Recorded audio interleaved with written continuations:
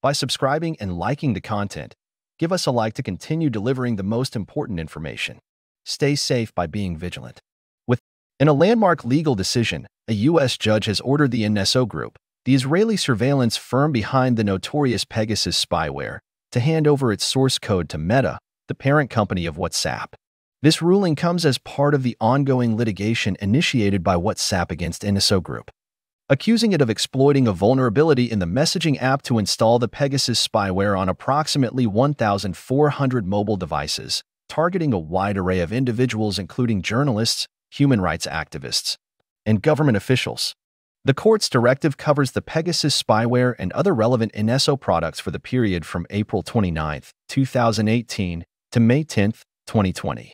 This decision represents a significant setback for NSO Group, which has vigorously contested the lawsuit, asserting that it should not be held accountable for its government clients' actions.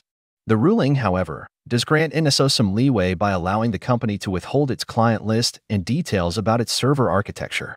The Pegasus spyware has been at the center of global controversy due to its alleged use in surveilling and targeting various individuals worldwide. The software is marketed to governments globally and is purported to assist in combating crime and protecting national security. However, its deployment has raised serious privacy and human rights concerns, with numerous reports indicating its misuse against activists, dissidents, and journalists.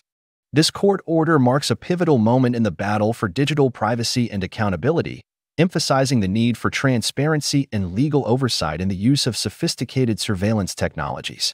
The U.S. Supreme Court's decision to allow WhatsApp's lawsuit to proceed underscores the judiciary's recognition of the potential legal and ethical implications of such spyware tools. As the legal proceedings continue, this case is set to shed further light on the operations of private surveillance firms like NSO Group and the broader implications for privacy, security, and human rights in the digital age.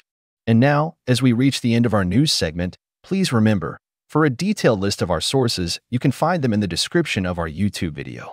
Thank you to everyone who watched today's program. Remember, by following us, you become part of a reliable source for information and advice.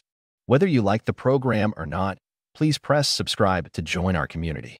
This helps us improve and ensures you are among the first to receive our latest news and programs.